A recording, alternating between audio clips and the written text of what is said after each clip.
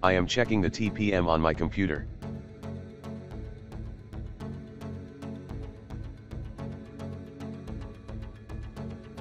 Now this time TPM cannot found. Let's see how to enable TPM on the computer. Restart the computer and go to the BIOS of the motherboard. Then go to the Peripherals option.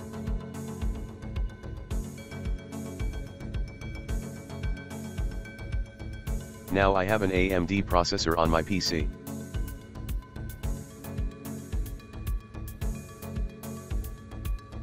You need to enable the AMD CPU fTPM option.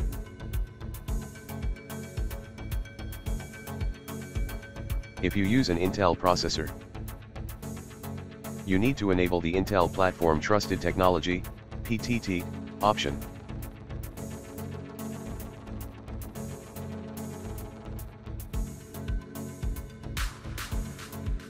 I hope your problem has been resolved, after my instruction in this video.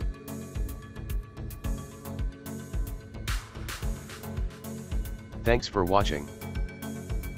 If you enjoyed watching my video, please subscribe and share it with everyone.